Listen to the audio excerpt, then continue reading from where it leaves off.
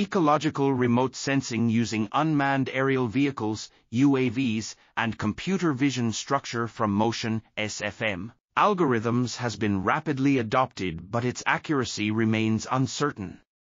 This study examined the impact of varying lighting, altitude, and image overlap on the accuracy of canopy height estimates derived from UAV SFM remote sensing.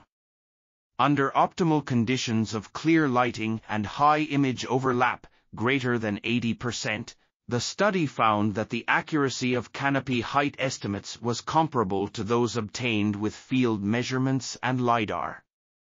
The study also showed that the variation in point cloud quality was related to the behavior of SFM image features, which may be the fundamental unit of SFM remote sensing.